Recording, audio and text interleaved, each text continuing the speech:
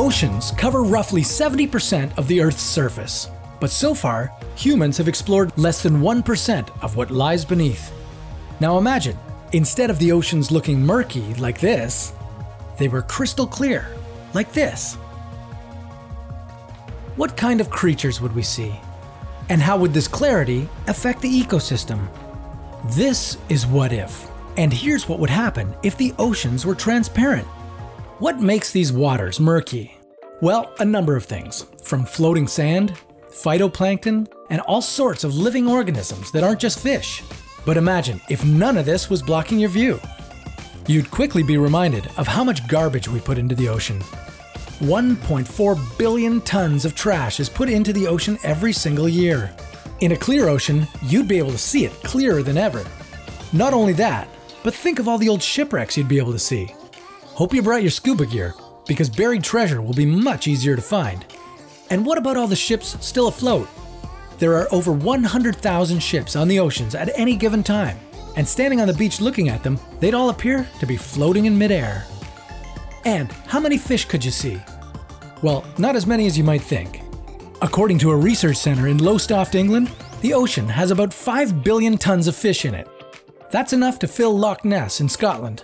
But that's only a tiny percentage of Earth's water, nearly nothing when compared to the vast oceans. That said, you'd see a lot of fish, definitely a lot more than what you're used to today. But you'd also be surprised by the vast emptiness of the ocean and just how much of nothing that you'd see. People have been mapping out the ocean floor for decades, and thanks to this, we mostly picture it as a very bumpy, sometimes mountainous surface. But if the water was more transparent, you'd quickly realize the ocean floor is quite smooth. What kind of things do you think you'd find on, say, the bottom of the Marianas Trench? No, you probably won't see a kraken, but you will see thousands of previously undiscovered species. According to UNESCO, roughly 150 new fish species are found in the ocean every year.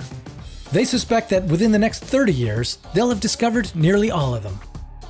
With a transparent ocean, you could expect that to happen a lot sooner. But with the water being crystal clear, it's assumed that the ocean would be lacking in phytoplankton, since that's a large aspect of what makes the ocean either blue or green. Without this organism, fish could be in serious trouble. Phytoplankton is one of the biggest resources for food for every single species in the ocean. Fish feed off them constantly, and without them, the fish would have a much harder time surviving. Only predators would have a real shot at lasting. And how would all this sunlight entering the fish's home affect them? The viability of 90% of all habitats within the ocean is dictated by the sun. This habitable area is known as the photic zone. This is where photosynthesis can occur. And thanks to photosynthesis, fish receive oxygen and are able to thrive. In its current state, only certain parts of the ocean are considered to be in a photic zone. These areas are generally less than 150 meters below the surface. But if the oceans were to be completely transparent, theoretically, every part of the sea would be a photic zone. Sunlight would continue down over 3,500 meters.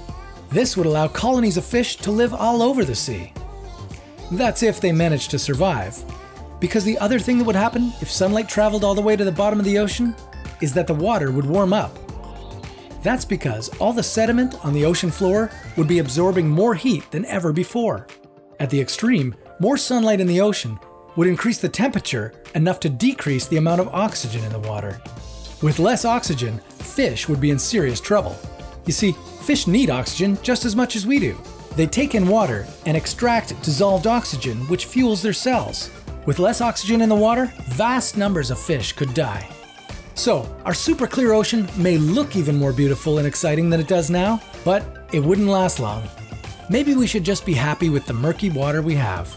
After all, look at all we've seen. But imagine if we didn't have oceans, that they just disappeared. What would happen then? That sounds like a story for another What If.